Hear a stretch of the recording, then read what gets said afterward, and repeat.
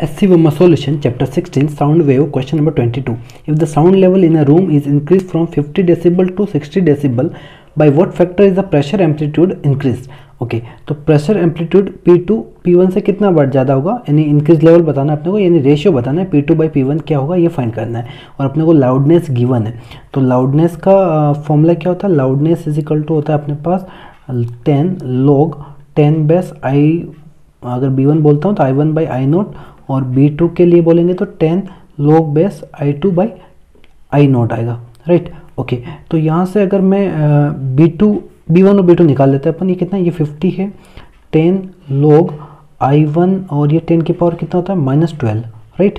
तो ये आ जाएगा, देखो 0 0 कैंसिल, तो 10 की power 5 is equal to I1 by 10 की पावर -12, यानी I1 इज इक्वल टू क्या गया, 10 की पावर -7 आ गया।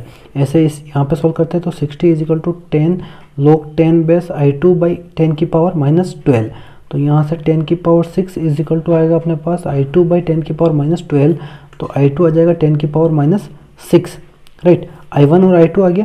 अब देखो इंटेंसिटी का प्रेशर एम्पलीट्यूड के साथ रिलेशन क्या होता है, इंटेंसिटी इज इक्वल टू होता है प्रेशर एम्पलीट्यूड का square upon density into velocity, right. यहाँ से अपने को सिर्फ प्रेशर एम्पलीट्यूड के रिलेशन यानी डायरेक्टली प्रोपोर्शनल टू प्रेशर का स्क्वायर, यानी P2 बाई P1 का स्क्वायर बोलेंगे तो ये आएगा I1 बाई I2, राइट। यानी P2 बाई P1 कितना आ जाएगा, I2 बाई I1 लिखेंगे ना, I2 बाई I1, यह जाएगा I2 बाई I1 का रूट, राइट।